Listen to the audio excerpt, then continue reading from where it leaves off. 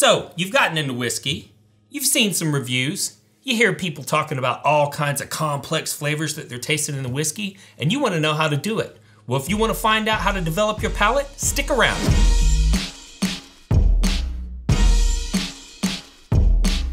So if you're watching this video, no doubt you've seen some whiskey reviews, you've read them, you've seen some online, and you get this long list of tasting notes. And many people have been asking me, how do they develop their palate to be able to taste all of these detailed flavors? Well, I want to give a shout out to Larry. Gonna take a stab at the last name. Gani? I don't know. Anyway, Larry had reached out to me in Bourbon Real Talk community, and he asked for this answer. How do you develop your palate so that you could taste all of those complex flavors? So as usual, we have to go through the disclaimer so nobody gets their panties in a wad. You do not need this skill to enjoy whiskey. So if you're the kind of person that you start hearing detailed tasting notes and it just offends you or it makes you angry in any way, just turn this video off and go watch another Bourbon Real Talk episode. You don't need this skill to enjoy whiskey. This is just for people who have a desire to develop this particular skill. Now, before we get into the specifics of the techniques, let's talk about where this information is even coming from. So there are a ton of different compounds in whiskey. Some are odorless and flavorless to humans, but there are others that do have odors and flavors, and those compounds are collectively referred to as congeners. Now, before you dismiss all of this as kind of a hoax or just somebody being pretentious, I want you to know that you can take a whiskey and run it through a gas spectrometer, and you can see that it has some of the same flavor compounds as things like apples, pineapples, bananas, etc. So if the whiskey has those compounds in it, it's not impossible to imagine that some people would be able to taste it. Now, another thing you need to know is that this equipment is not as good as a human palate, because right now, the laboratory equipment that we have to analyze the flavor compounds is only a fraction of sensitivity of the human palate. So humans are way better at detecting things than this equipment is. Congeners are kind of this catch-all term that basically means anything that affects flavor. And they include things like fusel oils, aldehydes, furfurols, esters, solids, tannins, and many uncharacterized compounds. Most of the fruity flavors that you find in whiskey come from esters and aldehydes. There's too many examples, but just to give you an idea how all of this stuff works together, if a distiller produces a whiskey that has butyric acid in it, which it can do by affecting the fermentation temperature, the yeast strain that they use, and things like that, whenever the distillate comes off of the still, it's gonna smell like vomit. But if you let that whiskey age and it esterifies, it will turn into isobutyl acetate, which is what makes pineapple taste like pineapple. So now that we know what we're trying to detect and where it all comes from, let's talk about how you can kind of hack your brain and tap into your natural brain's tendencies so that you can develop your palate. The first thing that you need to know is that humans have 3 separate brains, okay? You've got your prefrontal cortex, and that's where the logic center of the brain is. You have your mammalian brain, which is what we have in common with like dogs and cats, and that's typically where you have your fight or flight, some of your stronger emotional impulses, and then you have your reptilian brain, which just basically keeps you alive. It's in charge of breathing, heartbeat, things like that. And these 3 brains work in tandem with one another, and we're gonna talk about how they interact with one another so that you can manipulate your mind into developing new neural pathways. So whenever you are tasting or smelling something and it's familiar to you, it just means that you have a neural pathway that's been created from the past, from some experience, and it's familiar enough to you that it draws you back to that time and place, and you can identify it. So basically, humans have this interesting ability to take an experience and to store it for future use. So say for instance that you're a caveman and you went to a new place and you got attacked by some wild beast, your brain would start to remember and sequence the things that happened so that the next time you start to see something that's similar to that, you know what to do. You know to be concerned. And it's the same thing with smell. Unfortunately, this same thing is what causes anxiety disorders and PTSD, because whenever you get into a stressful situation, your brain stops sequencing time and you don't really need that function, right? And your brain just focuses on getting yourself through that dangerous environment. And so now you have this dangerous event that's in your mind. It has no ending, and it gets brought up when you don't want it. We do not want that as we're developing our palates. We want the opposite of that, where we create a positive memory and tie that flavor experience or that sensory experience to that positive memory. So this comes to our first brain hack tip, and that is people are often not using the logic center of their brain when they're smelling and drinking.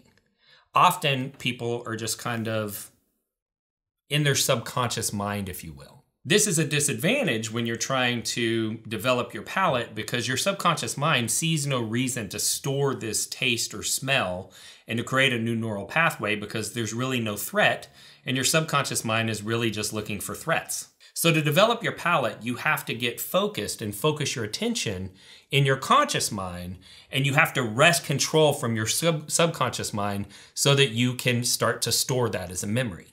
Hey, Bourbon Real Talk, Randy Sullivan here with some very exciting news. We have new merch just in for all of your whiskey aficionado needs. We have Glen travel cases. Now, these were custom designed. Lindsay had to work this out with the manufacturer to get them just the right size. There are 2 different sizes. You can buy them empty without the glasses in them. They're $28 a piece, or you can buy them with Bourbon Real Talk official full-size Glens. But there's more. We also have the wee Glen size, and these are perfect for when you're going to a bottle share or you're traveling, you want to throw something in your suitcase. So that's very exciting. So with the Glens, they're going to be 48. Without the Glens, they're going to be 28 because I know a lot of you already have glasses. And do not worry, the standard Glencairn size glasses fit in both the full size and the wee. In addition to that, we have finally gotten in our Glen toppers. So if you've ever been to a bottle share and you are walking around and talking with people, especially if you've purchased one of our lanyards, you're gonna want one of these bad boys. It's got a little rubber gasket on it.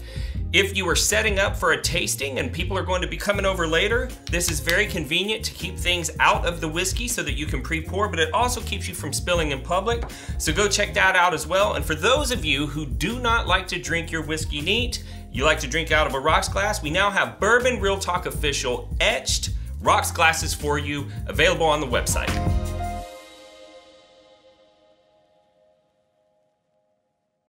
So if you've been paying attention to Whiskey Tube for very long, you've probably come across Fred Minnick. Fred Minnick is an author. He's one of the better known whiskey educators in the United States. And if you followed him for very long, you know that he served some active duty service in the military. And when he got back, he had PTSD. And he tells a story about going to get treatment for his PTSD. And one of the things that the counselor recommended that he do is to become very intentional about everything that he was eating and drinking. And it caused him to be able to use his logic center of his brain to wrest control of his subconscious mind that was giving him those negative feelings. But in the process, he actually started to develop his palate. And I want you to be able to do the same thing. So what I want you to do is go Google Bourbon Flavor Will. Just Google it. I'm not going to include it in here because I don't know if it's trademarked or anything like that. But when you search those words, you're going to find a flavor wheel, and that's going to give you pretty much a good basis, a universe, if you will, of all the possible flavors that you could find in a whiskey. And then I want you to seek out opportunities to smell and taste the aromas that are on the flavor wheel. While you're tasting these things, I want you to concentrate on the sensory experience. I want you to eliminate distractions. I don't want the TV on. You shouldn't be having a conversation with somebody else. And I want you to concentrate, and this is gonna sound a little bit weird, but I want you to concentrate on stimulating both sides of your brain. So research has shown that it's easier to create neural pathways when you have bilateral stimulation of both sides of your brain. And you can do this as easily as just alternating nostrils as you're smelling something. So sometimes you'll see when someone's doing a review, they'll hold their glass on one side and then you'll see them smell out of the other nostril. this is a very good technique to alternate. The other thing that you can do, and this is something that you learn in yoga, is focusing your attention on one part of your body.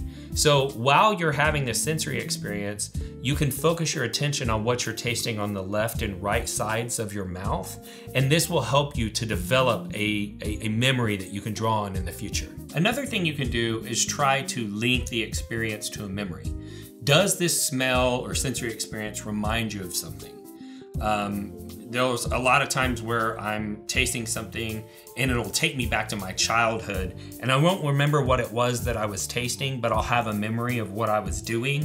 And if I dig around in there enough, I'll be able to pull it out. And that's when some of my weirder tasting notes come out. All of these techniques, if you want them to work, you're gonna have to practice as often as possible, and you'll start to develop your palate slowly but surely, and you'll notice that you're starting to be able to pick out some individual scents. So one of the questions that I get asked quite often is, should I buy an aroma kit if I'm trying to develop my palate? It might be helpful because the scents are designed to smell like that scent in whiskey. So the best example that I can give is the example of bananas. So when you taste banana runts or Laffy Taffy, nowadays people refer to that as a candy banana flavor or a fake banana flavor. And what people don't know is that when those candies were created, the commercial banana that was being sold was called a Gross Michael.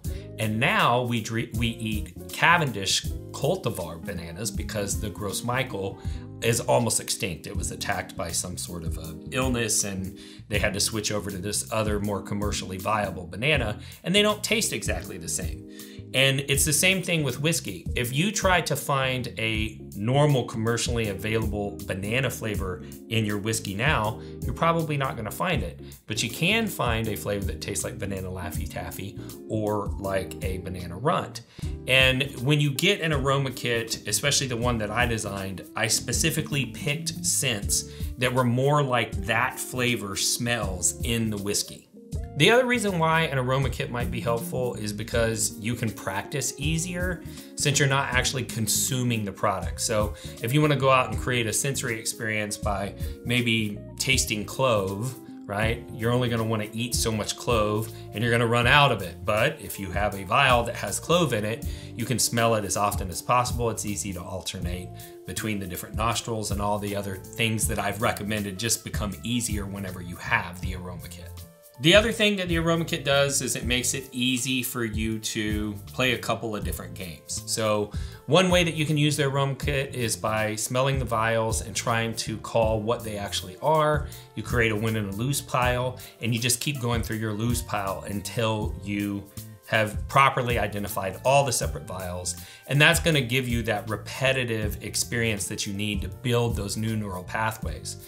You can also use the vials while you're drinking whiskey, which is hard to do whenever you're creating sensory experiences with actual consumables, because those consumables are going to impact your palate and the whiskey's going to end up tasting different. Whereas with an aroma kit, you can just smell it, taste, smell, taste, smell, taste, and break down those individual components without affecting your palate. So in conclusion, if you want to develop your palate, you have to practice sensory experiences. You want to stimulate both sides of your brain. You want to be intentional when you're having these things. You don't need an aroma kit, but it might be helpful. And hopefully that's going to get you where you want to be in your whiskey journey. So remember though that taste is subjective, and there is a genetic component to this. It's totally normal for you to find different tasting notes than somebody else. That could also be genetic. If you're trying to see what it tastes like to you, some other people may disagree, and that's totally fine. This is your journey and your process. And just understand that some people are going to pick up these skills faster than others. There's no wrong pace. But the good news is that for anybody who wants to develop their palate, they can. So if this is your first time watching the show, I'd like to thank you for tuning in and let you know a little bit about our show philosophy. We here at Bourbon Real Talk are about bringing people together around bourbon. And that's something that's important to me because I lost my brother to suicide in 2014. And in the aftermath, I realized that he definitely was feeling separated and alone. And in the years following, as I got more involved in the whiskey enthusiast community, I started to see how whiskey was bringing people together. And it made me think that if there was somebody out there that was feeling alone, if I could get them connected to whiskey, whiskey would do the rest of the job and get them connected to others so they didn't have to feel the way that my brother did when he made that decision. Through that process, though, I started to see some negative sides to the enthusiast community, what I call troll behavior. And basically, there were a lot of individuals who were, getting on these online forums and showing hate towards people that they don't even know online. But that made me realize that if they can hate a stranger online, there's nothing that keeps me from loving a stranger online. And that's why I end every podcast the same way, and that's this. If you woke up this morning and you are unsure whether or not anyone loved you, just know that I love you. And I'll see you next time on Bourbon Real Talk.